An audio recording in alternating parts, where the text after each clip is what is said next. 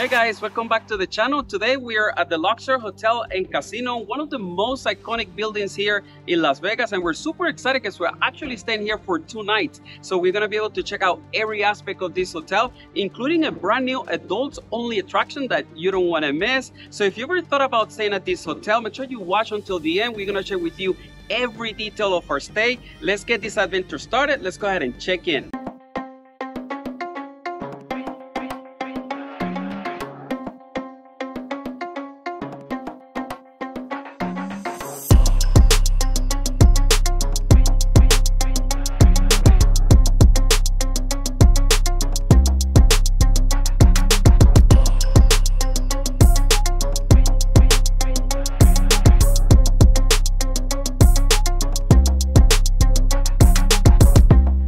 Alright guys, we made it to our room. The check-in process was very easy. We actually didn't have to go to the front desk. We downloaded the MGM app, put in our information, got the digital room key, and straight to your room. No need to wait in line to check in. Now, first impressions coming into the resort. To come in through the main entrance, you have to walk under the Sphinx statue. It's 106 feet tall. It's very impressive. Then coming into the atrium, which is one of the largest in the world, first impressions, very clean. Some of the reviews we saw online, they talk about a musty smell. We definitely didn't get that. Just very vibrant, a lot of people. The carpet looks like it was recently changed. The front desk area is massive. So again, first impressions coming in, very positive. Different story coming into a room off the 5th floor on the elevator. Just the hallway, very dark, low ceilings. It almost feels like an abandoned building. We have a partial view of the atrium. So again, just that impression right there through the hallway, just not very positive. Now we are in our room, so let's continue the video with the official room tour.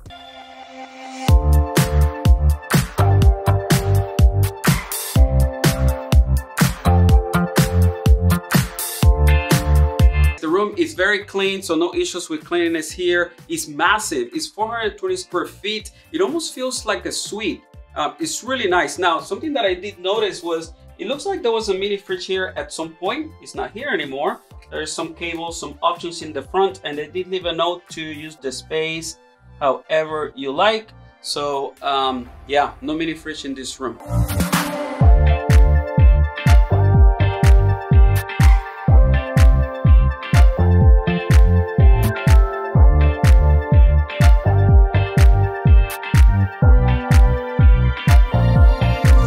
Something else that we noticed in this room is that there is not a latch on this door to secure from the inside. And generally there is a deadbolt here that not only locks the door, but it also turns off the other side so that no one is able to scan a key and come into the room. So this part is a little bit concerning on the security side inside the room.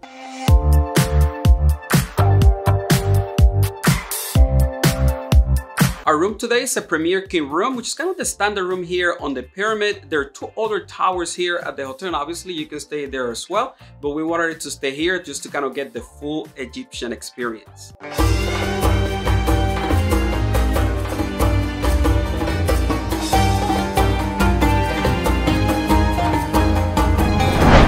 All right guys, now it's time to check out some of the bars, the restaurants, and the casino floor. So we'll see you in a little bit.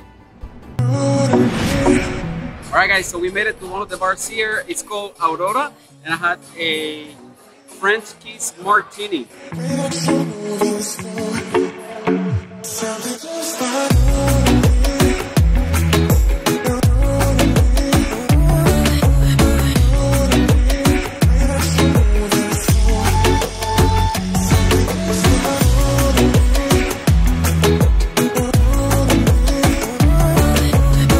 So we thought the camera was recording, but it was not.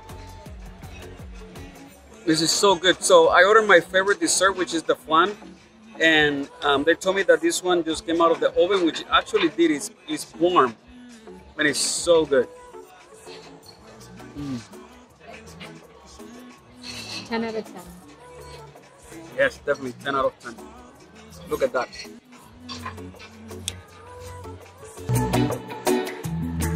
Alright guys, we're back in our room. Wanted to give you a quick rundown of what we've been up to this evening. So we went to the Aurora bar. I had a martini, which was, I think it was good. It was $17. it was just not strong enough for that price range. You know, obviously I had better martinis. I think it was okay. So I was really not very impressed with that. After that, we went to Diablo's Cantina, a Mexican restaurant here. That one overall was really good. I think the food was very tasty. It came out pretty quick. We had the queso fundido, chicken taquitos, the veggie tacos, rice and beans. For cocktail, I ordered a passion fruit drink, which was, it's kind of like a margarita. It's made with tequila. I love passion fruit and I was very disappointed. It seems like they use premix and it was very sour. It just didn't taste right. And so I mentioned it to the server. She was kind enough to have it remade. Unfortunately, the second time around, it was still the same issue. So I just didn't drink it.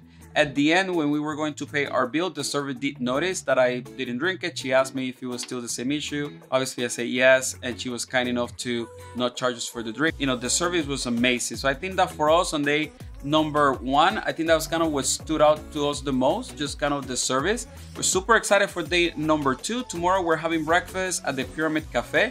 After that, we're checking out the pool complex, and then later in the day, we're super excited. We're checking out the new adults only experience here at the Luxor. You cannot miss that.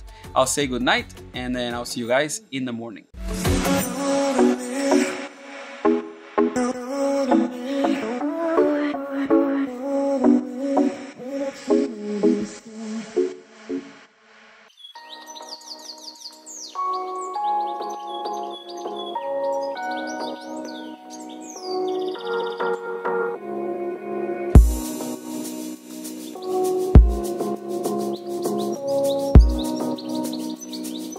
Good morning, guys. We're at Pyramid Cafe, and of course, as usual, I got the French toast.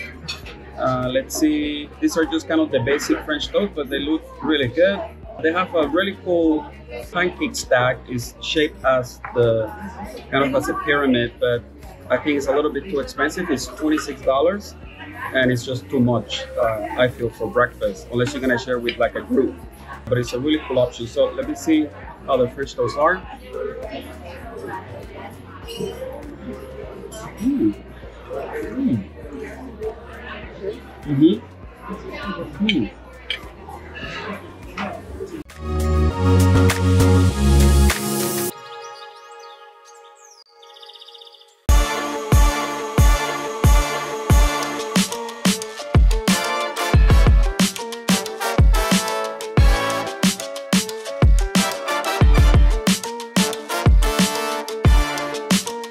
We made it to the pool complex and it's super nice. We got a day bed for today. It's called an island day bed. So it comes with the 2 chairs, towels, obviously. What I like the most is this kind of like a canopy option, which is really nice. Obviously, there is an umbrella, but this provides an extra layer of shade, especially during the summer here in Vegas. Like, this is really nice. It was $145 and it's just a rental fee. So there is no food and beverage minimum required. Obviously, you have a cocktail server available to you if you want to get drinks, but it's not required. And so far so good. And the view from this specific island bed is super nice. I'll turn the camera so you guys can see.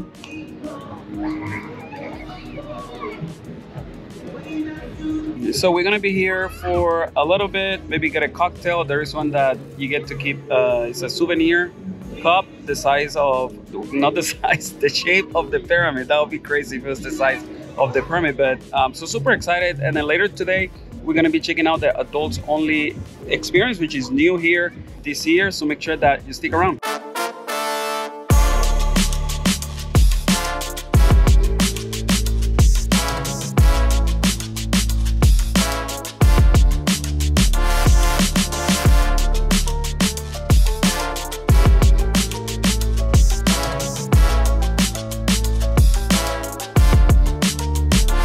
All right, guys, we're back in the room from the pool. We had a really good time. The day bed, highly recommended. The one we had was the island day bed, $145. You get to keep it until 7 p.m. It includes water. Every so often they'll come by and check on the water, the ice, make sure that everything is replenished. So highly recommended. They do have some other kind of day beds, obviously. This was kind of the one that was the cheapest one and the one that provided some of the most amount of shade.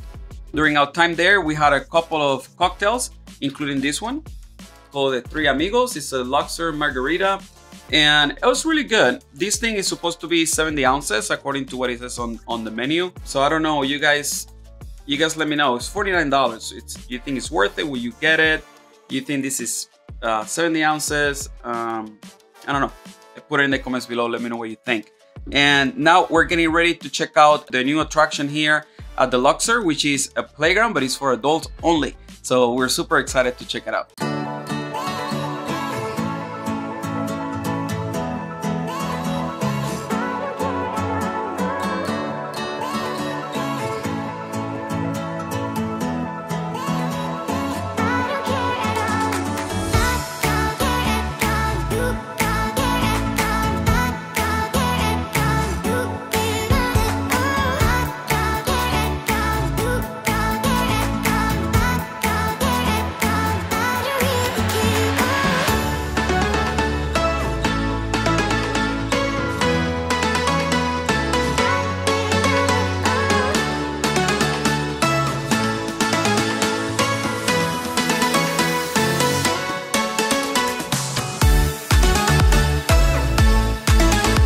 Good morning guys, day number 3 here at the Luxor, and I want to talk a little bit about what we did last night. We went to the Playground, which is the new attraction here at the Luxor, and it's adults only. It's kind of like a life-size board games for adults. It's $37 per person, and they give you enough credit so you get to play all games at least one. What's really cool is there are some games that actually do not require you to use your credits. We were there for a little bit over 2 hours. It was a lot of fun. At the end, you can redeem your point for prizes, and there are 2 bars inside, so this attraction is highly recommended. So this is the point in the video where I'll give you a full review and kind of cover some important items about our stay here at this hotel. And let's start with the room, which was very spacious. It was super clean. You know, at first we were very hesitant because of some of the reviews we found online. But it was the total opposite. No issues with cleanliness here at this hotel. The room does feel a little bit dated, but it's very well maintained. The bed was super comfortable. The TV, it's pretty big, but the image quality and the selection of the channels is not the very best. But overall, the room was really, really good. As far as restaurants and bars, there are several here on property, including Diablo's Cantina, Public House, the Pyramid Cafe, Backstage Deli. There are 2 Starbucks. There is frozen yogurt. There is a food court. There is the buffet at the Luxor, and kind of the most upscale option here will be the Tender Steakhouse. And when we talk about restaurants and bars and things like that, you know, one of the things that we noticed was that the signage here is really good. This hotel is very unique as far as the layout because of the pyramid concept, but the signage is really good. So if you follow the signage, it's very hard to get lost. As far as entertainment, there is a lot of options here to keep you busy for at least a few days. There is the Carrot Top, which is a comedy show, the adult show Fantasy. There is the Blue Man Group, the Titanic exhibition, the Bodies exhibition, the King Tut's experience, and then finally the Playground, which is the newest option here at this hotel. As far as stores, there are a couple here on property, but also the Luxor is connected to the Mandalay Bay Shopping Center, giving you additional options for like stores and restaurants. The pool complex here, highly recommended. We had a lot of fun. If you plan on being there for a few hours and you want to be on the sun, we highly recommend you getting the Island Day Bed, which is the one we get. You get plenty amount of shade. It was $145, and you have it all day from like 10 a.m. to 7 p.m. Let's talk about the room rate, kind of what to expect as far as expensive, the reservation process. So when we reserved this room, we went online. What I found very helpful and very unique, as I haven't seen that before, is that as you go through the reservation process, you can add early check-in, you can add a late checkout.